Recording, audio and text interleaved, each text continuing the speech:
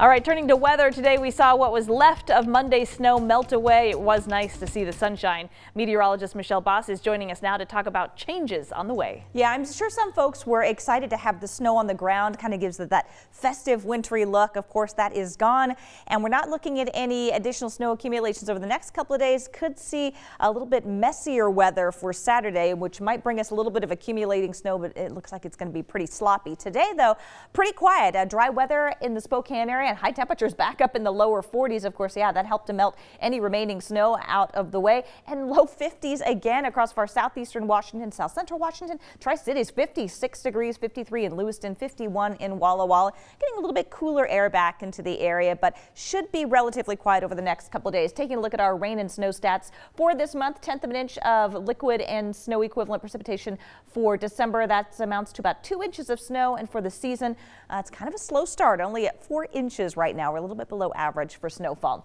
29 degrees out there right now.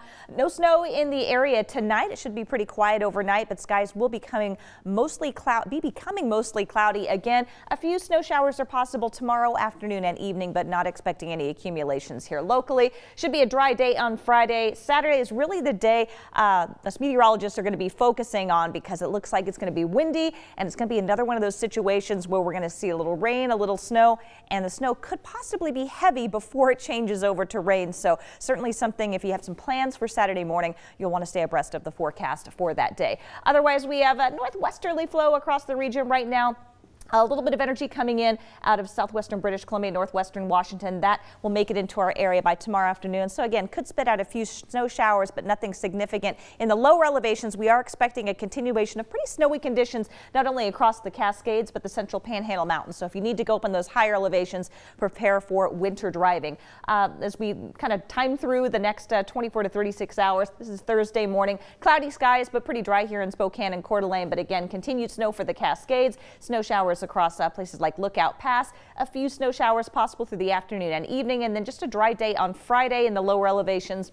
But more snow in the Cascades, more snow in the central Panhandle as we move into Friday night into Saturday, starting to see the signs of rain and snow moving into central Washington and eastern Washington and North Idaho again for potentially messy conditions. For tomorrow, though, quiet, 37 degrees in Omak, 40 in Moses Lake. Could see some sunshine out there. 33 in Deer Park. A cooler day tomorrow with highs in the lower to mid 30s. Around 40 in Lewiston, but only 33 in Colville. Here's a look at that extended forecast. Saturday does look like the messy, windy, snowy, rainy day, and then plenty more chances for snow, not only in the lower elevations, but the mountains will continue to recharge with snow. So hopefully some of those ski resorts can open up as soon as this weekend. We certainly know they need it. They're anxious to get out there. Thanks very much, Michelle.